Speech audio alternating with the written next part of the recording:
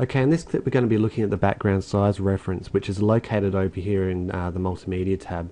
Previously we've looked at loading in background images and background colors, and this is just the next extension onto that, and something that you're going to have to get used to. So I'm going to actually have to load in a background image here, which is just good revision for anyone that's watching this. So click on background image. Okay, I'm going to browse for a new image. I'm going to get this one here and press open. Okay, make sure that the background image is on stretch. If you need more clarification on what this is, please have a look at the background image clip in the previous tutorial. And I'm going to press add image, so we now have our reference to that background. Okay, as you can see, we actually have a reference to our background size at the moment, which is my full desktop, 1920 by 1200. These are in pixel values.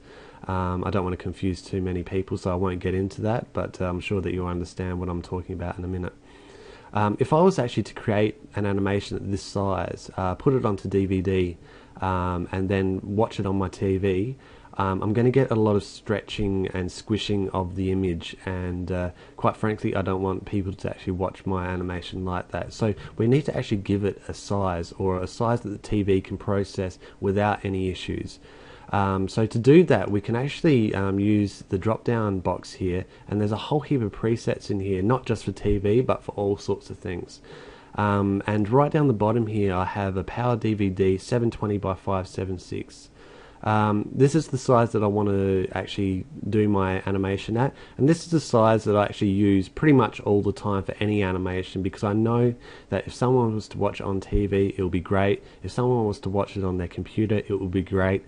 I can also upload to YouTube and to any other social networking sites using this size, and there'll be no issues. So I do recommend using this size for any of the projects that you're doing. It will just mean that it will save a lot of hassle later down the track if you do want to actually put it onto multiple medias. Okay, so I'm going to click on this 720 by 576. Okay, and I can preview this. I'll just shift this down. You can actually see that that is the size of standard definition TV. It's not very large at all. It's quite frightening how small it is. Obviously with HD technology coming in, you could go out at a HD size. We don't have that as a preset as yet, but I'm sure it'll be something that will be added very, very soon. So you can see that that is the size that we need. Okay, just bring my project back in. Okay, and I'm happy with that, and I'm going to press change size.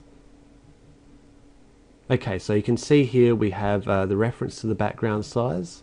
In line 1, it automatically goes to line 1, which will then correlate throughout the project. So if we do have multiple backgrounds, they will all be the right size.